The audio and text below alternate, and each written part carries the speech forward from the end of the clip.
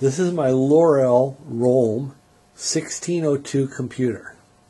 The 1602 computer is a militarized version of the Data General Nova 16-bit microcomputer. It does not use a discrete processor chip, but instead has the processor made up of individual TTL circuits. The processor has a total of 4 registers or accumulators and a stack pointer. This one does not have the floating point unit. Every wire has to be identified.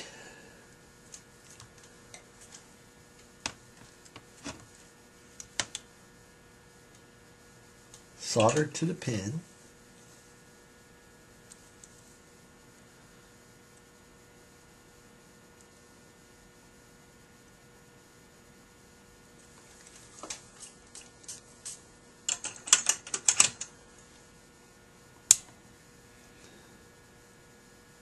Checked.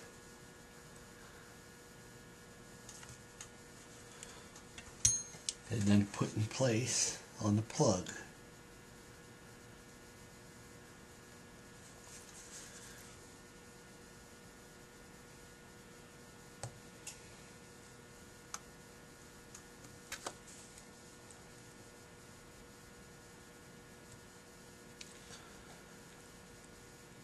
And there's 55 wires altogether. Here's the computer by itself without the control console. And what I'm going to do is go ahead and remove the cover. And when you look inside, you can see there are a group of cards with 4 core memory cards, 1, 2, 3, and 4 in the back of the system, a CPU card, and then interface cards in front of that. It's a special module removal tool that you could take and insert in alignment holes on the module and remove the card from the system. In this case, this is the CPU card here. This is built all using 5400 series military grade 7400 TTL family devices. They're all rated for ridiculous amounts of vibration and temperature and things like that. Now that card's seated. If I wanted to pull like an I/O card, I'll come and loosen the locks.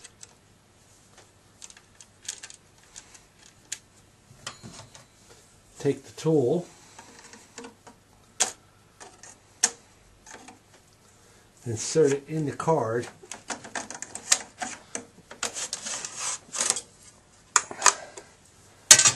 and the module will come out. This is one of the parity modules, which has nothing on it. It just really carries some of the control signals from card to card. In theory, there could be I/O cards in all of this, but this machine only has a control panel interface, tape drive, and I/O interface.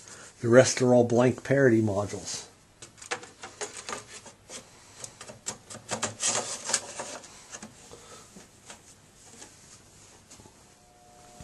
On the front of the system is the AC power input,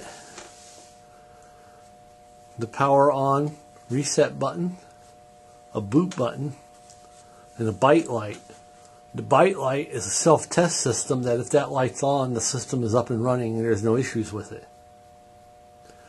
There's a series of 55-pin plugs, with each plug wired to one of each of the accessory sockets. That's what the system looks like all together. We'll go ahead and turn the AC power on. And if I wanted to start it, I can hit the start switch and it will actually start running the program that's in there. You'll see the run and execute light come on and the data display goes off. The address display stays on in case the system wants to display any messages as to its status. What I'm going to do is stop the system by hitting the stop. And in this case, I'll go ahead and load the Bootstrap program. And the Bootstrap's loaded into memory right now. You could see the Bootstrap lives at the top of the memory on the system, so the expanded memory light comes on. And I could see at that address, that's the data that's in there. Looking at the examine switch, I could go to the next and step through each memory location and examine what's written to that memory location.